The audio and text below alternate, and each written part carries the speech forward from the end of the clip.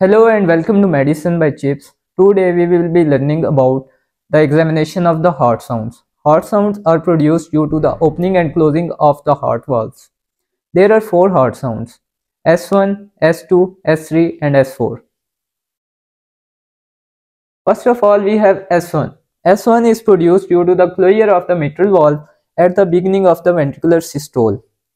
Then there is S2. S2, the second heart sound, is produced due to the closure of aortic and pulmonary valves at the end of the ventricular systole. Then there is S3. This is the third heart sound. It is a lower pitched sound and it is often heard in young athletic subjects and healthy pregnant mothers. And it can also be heard in the patient of heart disease, for example, the patient of heart failure. The splitting of the heart sound into four components is more evident during inhalation than it is in exhalation. For listening the heart sound, we use a device called as a stethoscope. We should know the correct way of using the stethoscope. Here is the stethoscope. This is its earpiece. We should always direct the earpiece forwards and not backwards. We should also put the earpiece into the ear canal while directing it forward and not backwards.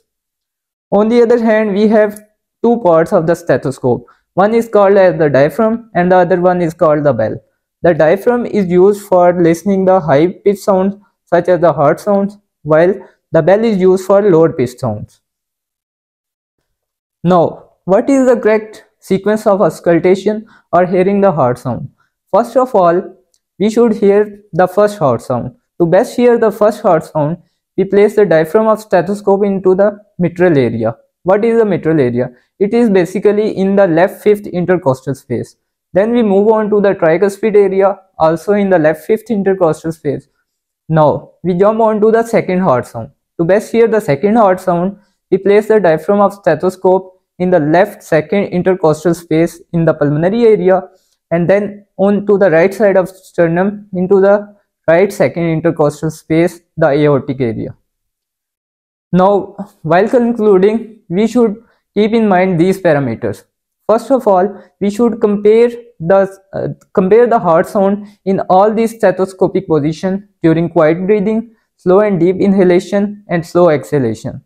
We should also note the change in characteristic of these heart sounds during inhalation and exhalation.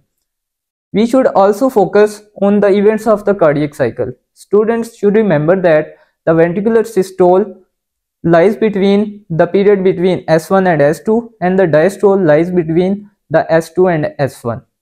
Now we will be performing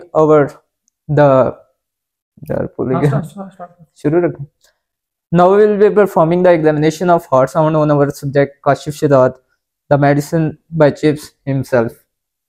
First of all, as we all know that during any procedure, first of all we should take consent from the subject. Now approach the subject from the right position. Now, first of all we should find the jugular notch. It lies between the two clavicles. From the jugular notch, you should move towards the sternum and find the first bony prominence. This is our sternal angle or angle of Lois. From the angle of Lois, laterally arises the second rib. This is our second rib. Below the second rib is the second intercostal space, then comes the third rib, then comes the third intercostal space, then comes the fourth rib, below that is the fourth intercostal space, then comes the fifth rib, and then below it comes the fifth intercostal space. First of all, as I told you, the correct sequence of auscultation, first of all, we should start with the mitral area. Where did the mitral valve area lie? Yes, you are right. It lied in the left fifth intercostal space. Now we will be examining the heart sounds. In the correct sequence of auscultation, first of all, we have the mitral area. For best listening the first heart sound, we place the diaphragm of the stethoscope into the mitral area in the left fifth intercostal space. You can always take time and may close your eyes for added concentration. From the mitral valve area, now you should move to the tricuspid area for examining the heart sounds. In both these areas, you can examine the first heart sound. For best listening the second heart sound, you should move on to the left second intercostal space in the pulmonary area.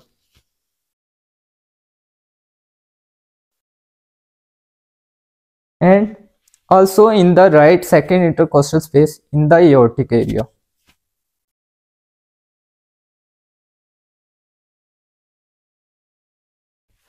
So it was all about the examination of heart sound. If you have any query, please ask in the comment. Subscribe to our YouTube channel, share with your friends, and we will meet you in the next video. Allah Hafiz.